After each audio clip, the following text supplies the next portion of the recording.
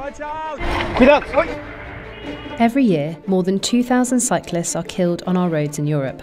But better communication between cyclists and drivers could help reduce accidents.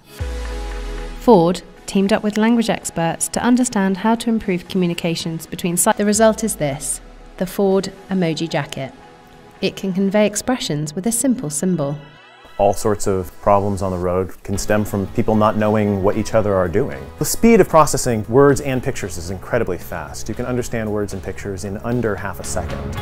And if street signs and effective single images are good enough to tell a driver to slow down, to stop, and they should certainly also be good enough to allow a driver to understand the desires and needs of cyclists who are very vulnerable on the road. Emoji could certainly revolutionize the way that road users communicate.